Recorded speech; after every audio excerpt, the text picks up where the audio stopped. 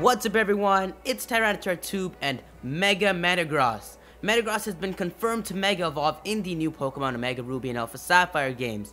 Early receivers of this month's Core magazine have leaked information on Mega Metagross, as well as other information like the inclusion of Pokemon from other generations in the Hoenn region.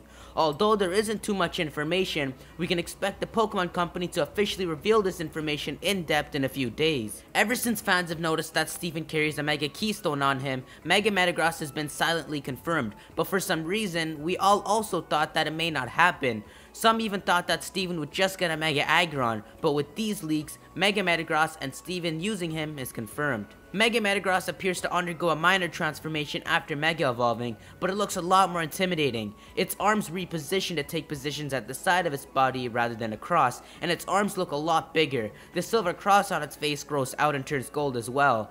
These screenshots show him in action, and look at it! Pointing its massive arms at you, it looks like a monster.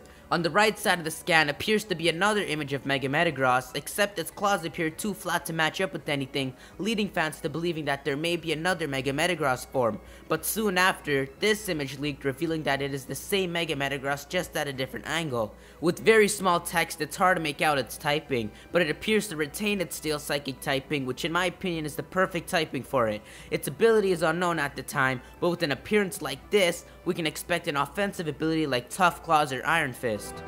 The bottom of the page shows important characters along with their signature Pokemon, like Flannery with Torkoal, Watson with Magneton, and Sydney with Shiftry. Don't get too hyped up about that, they're not necessarily gonna Mega Evolve. But that's really it for these leaks so far. Let me know what you guys think about Mega Metagross from its appearance to its possible abilities. Along with official information from the Pokemon Company, more Core leaks will be on their way, so be sure to subscribe so you don't miss out.